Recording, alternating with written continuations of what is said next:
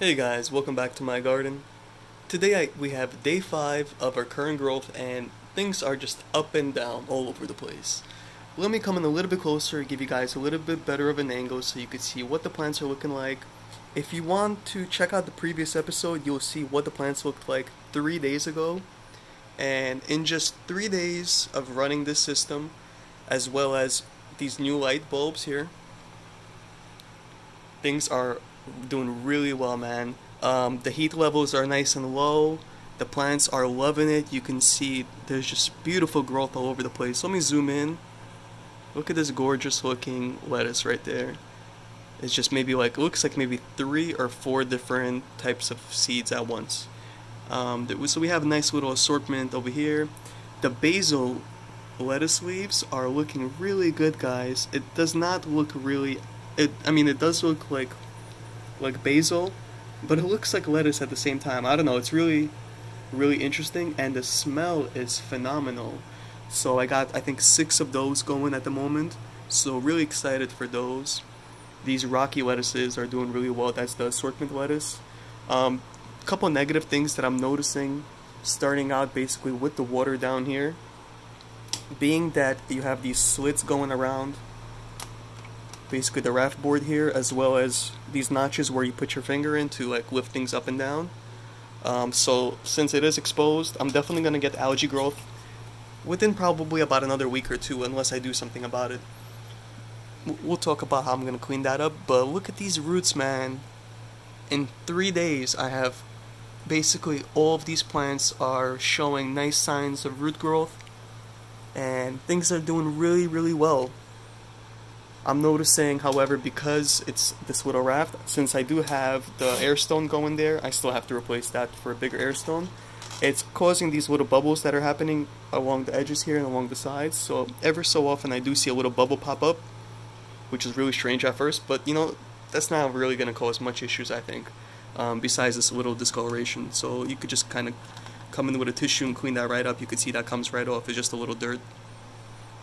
So that's doing really well, guys. Another issue I'm noticing that's happening is if I zoom in, you could see at the very tip of these grow cubes, it's starting to develop little signs of mold. You can see it right here, the very tip. Let me see if I can find a better example. There we go. So right here, guys, you can see what I'm talking about. Down right here, this little thing. So that's new. That wasn't there before. It's supposed to be just nice and brown. You can see it comes right off.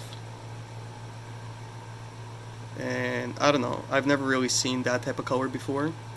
So what I'm noticing is excuse me, and thank you for those of you, you know what I'm talking about.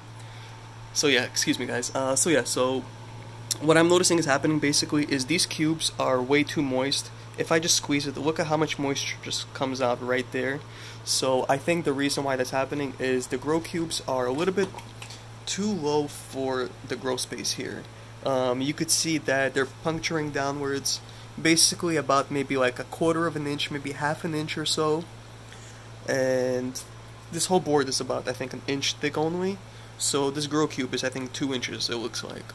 So most likely it should have been probably about 1 inch, maybe an inch and a half would have been fine, because this way it should have been flush, I think, with the bottom here. And this way the roots only grow downwards, and the grow cube gets a chance to dry out once the roots start growing down. So what I'm going to do basically to try to solve that, you could already see this one is looking a little bit more dry. What I did was I just kind of came in and I started pulling things up a little bit. Since this is kind of like my first time growing in this type of setup, everything is a little bit of a trial and error, especially right now when things are in the first early stages. So just pulling it up, you can see things pull up really quickly and easily, and just doing that, it looks like it's already about halfway up from where you used to be. So let's see, pulling that up, it did pull up quite a bit. Show you guys a little bit of a better example, this way you can see a nice little angle. So I have a ton more to pull up. I think that should solve the issue. As far as the algae growth, I'm probably going to put like maybe like a little tarp or something just along the edges here going around. I have no clue how to secure it yet, but we'll see. Other than that, things are doing well. This is the thing that I was talking about with the bubbling. It was coming up over here, and it bubbles up, and just kind of squirts up this way. Doesn't seem to be affecting anything at all besides doing that. And now that the levels are dropping a little bit, it looks like the plants are drinking here and there something. So, because I could see the initial level dropped slightly. Yeah, that I'm gonna have to take care of that somehow. But let me just show you guys. You can see it comes right off. So not too much, but you could just see just an example how fast algae will most likely set on unless it's quickly taken care of. And the pak choys are looking great. The lettuces are looking really, really healthy right now, and things looking good. Beautiful looking colors right now going on. So I'm gonna try to pull up all these grow cubes here. What I did for future growth is to try to fix this problem is I'm not gonna be using these grow cubes. I found these grow cubes by Oasis, so we'll try using that. See if that works. If that doesn't work, we're going back to the drawing board, figure something out. Or what I could do also is I could take one of these grow cubes and just show you guys just an example. Let's just kind of grab one so you could see it's nice and long. You could just basically just come in and take this part off, cut off maybe like half an inch or maybe even like half of it. So for example, if I just let's just rip it right there. So you can see it's pretty much, that's kind of the size of the Oasis grow cubes that I'm gonna get. And when I'm putting these types of cubes in the grow system, in the wrap system here, essentially it's gonna just basically sit right here like this.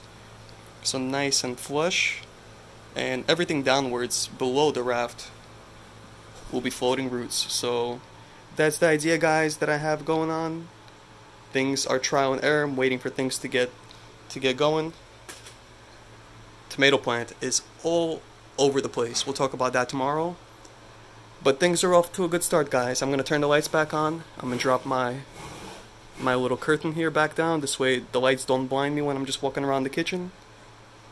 Thanks for watching, guys. We'll be back soon for more.